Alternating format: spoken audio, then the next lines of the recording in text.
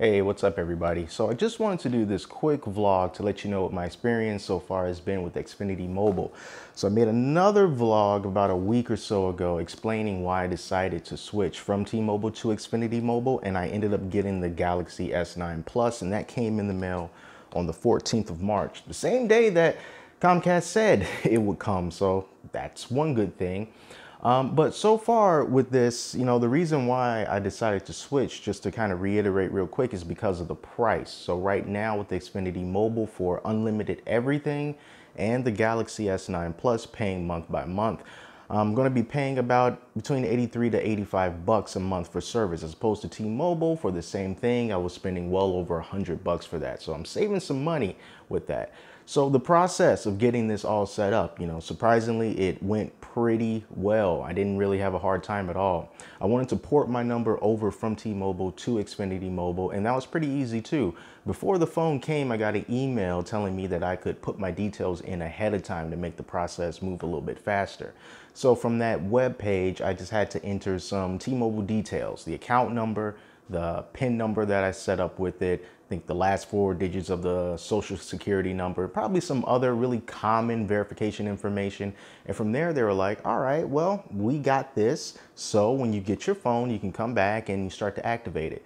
So when I got the phone, I went to the website. I didn't turn the phone on because you're not supposed to before you actually activate it and port your number. So you had to go to xfinitymobile.com/activate. I think that was the website. And from there, it was pretty automated. You started the porting process and they said, all right, this is going to take about 10 minutes. It was less than 10 minutes. I got an email saying that I was good to go. And then I was able to turn the phone on and went through all the regular steps that you do when you get a new phone. Sign into your accounts. You can bring in data that you backed up, or whatever you want to do. But the service was up and running pretty quickly. I didn't have to call anybody. I didn't have any errors, any problems. It went very, very smoothly, and I was really happy about that. So the way that Xfinity Mobile works is that they are partnered with Verizon Wireless, pretty much the biggest mobile phone carrier in the country as far as the depth and range that their signal can go out to.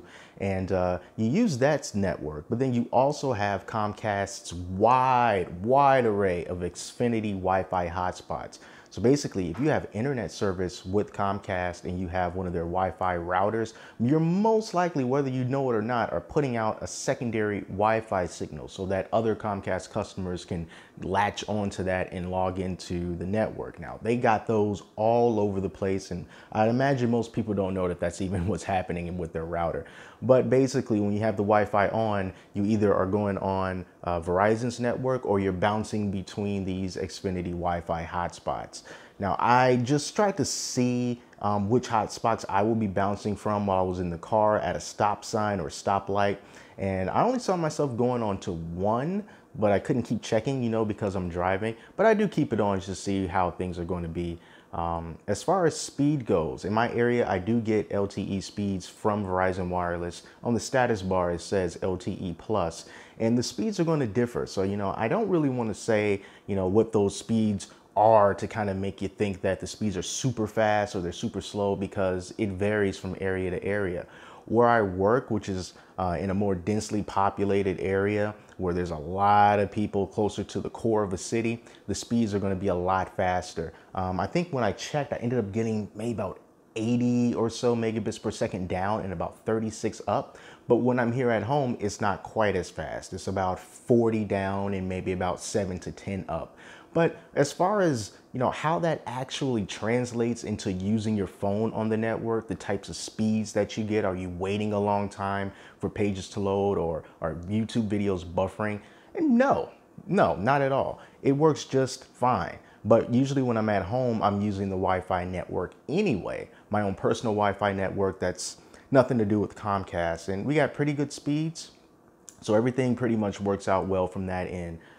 Voice, as far as how does it sound when I'm talking on the phone? Like most people, I don't really do a whole lot of talking on the phone, but I did talk to my mom driving home from work. It was about a 40-minute drive. The Wi-Fi was on and I didn't have any problems talking to her.